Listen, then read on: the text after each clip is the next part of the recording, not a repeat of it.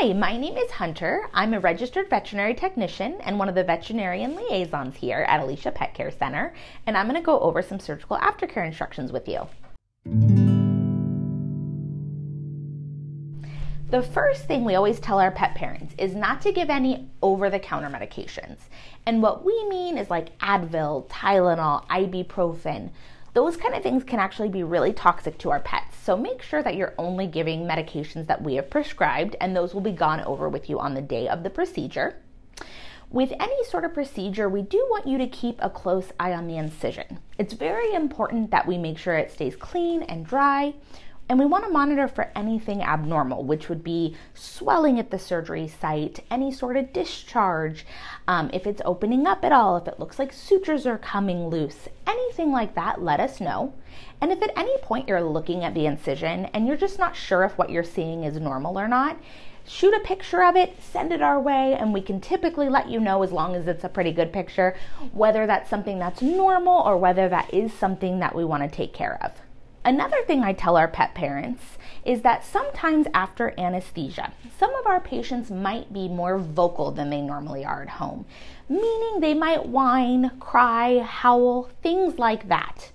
That is actually very typical after an anesthetic procedure, and most commonly it's because of the medications that we give. Some of the pain medications can cause a little bit of dysphoria, a little bit of a head high, and that can discombobulate our pets a little bit. Kind of similar to when humans have their wisdom teeth out and they're kind of gibbering, being all crazy afterwards. This is kind of the pet equivalent to that.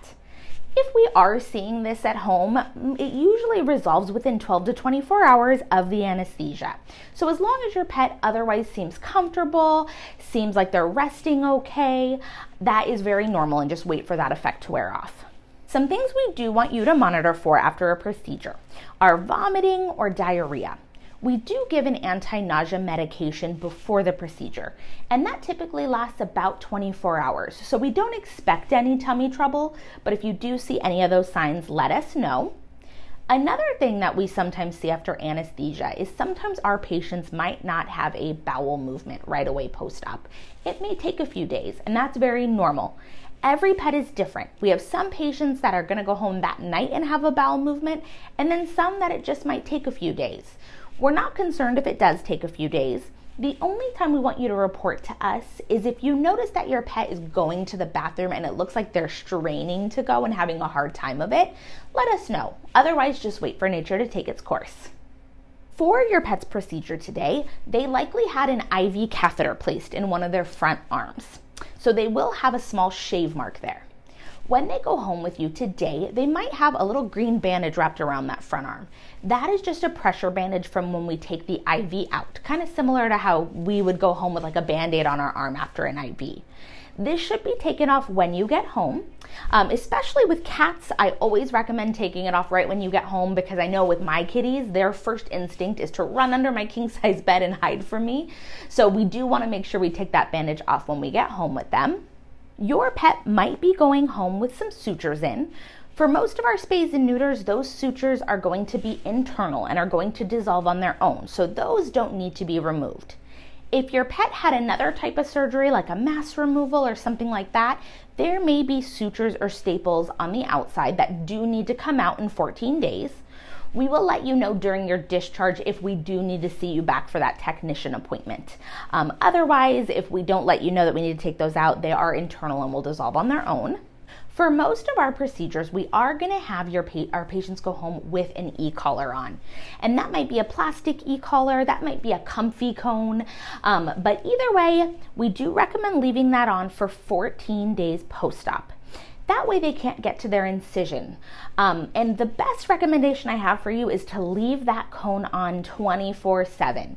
It's just the way that our pets adjust to them more quickly, and it's the safest so that they don't have a chance to get to their incisions and cause any harm. If you do need to take that cone off for any reason, so say your pet just can't figure out how to eat with it on or something like that, make sure somebody is watching them. We have seen it happen where pets get even a minute to themselves without that cone on, and they've done damage to their surgery sites. So we do want to make sure that we are being as vigilant as we can with the cone and keeping that on for the full 14 days until everything has healed up. The next thing too is we do need to limit their activity after a procedure. So for dogs with spays and neuters and most general surgeries, we do recommend absolute rest for the first 48 hours post-op. And so what this looks like is if your pet is used to being in a crate and they're happy in there, it's a good time to use that to your advantage. So anytime that they're not with you, or if you leave the house, pop them in that crate so that we know they're not up and doing a ton of independent movement. If they're not used to a crate, I just recommend confining them to one room or area of the house so they don't have free reign of the whole home. With cats, this is a little bit different. So I recommend 24 hours of absolute rest with kitties. And what I recommend doing with them is putting them into one room, like a bathroom or a small bedroom, somewhere that they don't have a lot of things, high things that they can jump up on and climb up on.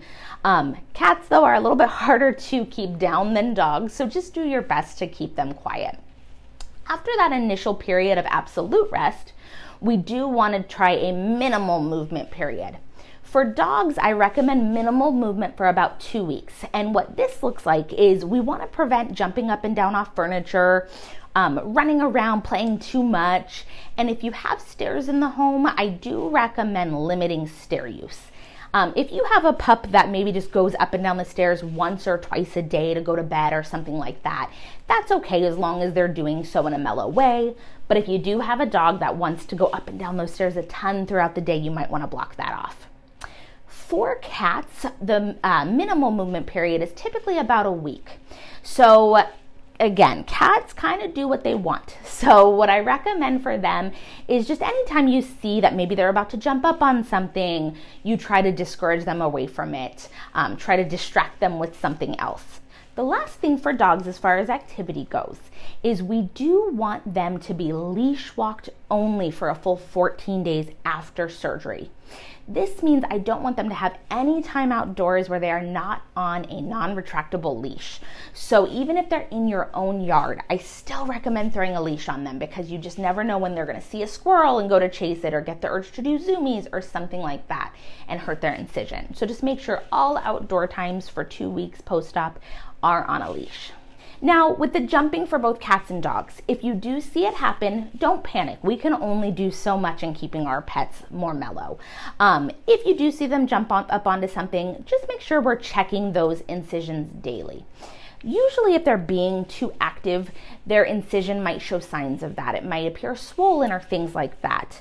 So as long as you're monitoring that, you're probably doing just a fine job in keeping them down. For cats and dogs, though, if you do find that you are having a really difficult time keeping them calm, if they are just really, really rowdy, let us know and we can talk about adjusting medications or adding some medications, things like that if we need to. As far as feeding your pet the night of a procedure, for most procedures, you can feed them the night of, and we will want to do a small amount that night. So I typically recommend feeding half on the night of a procedure, just in case they do have some breakthrough nausea. We don't want to overload their tummy with food. It's kind of hit or miss whether pets eat the night of a surgery. Some are ravenous, some eat their whole meal, some don't have a ton of interest in it, and that's totally fine. So either way is normal the night of surgery. The next day, they can have their full amount of food again if they want it.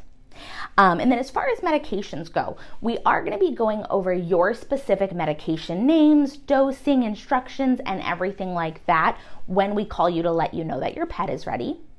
And then last but not least, if at any point you have concerns about your pet during the healing process, reach out to us. If we aren't open, our phones automatically will forward to Animal Urgent Care in Mission Viejo. So they are there to help you too if you need anything and it's after hours with us. Thank you so much for watching this aftercare video. I hope that you watch it before your procedure so that you're prepared. And if you have any questions, feel free to ask the day of surgery when we call post-op or even when you pick up your pet.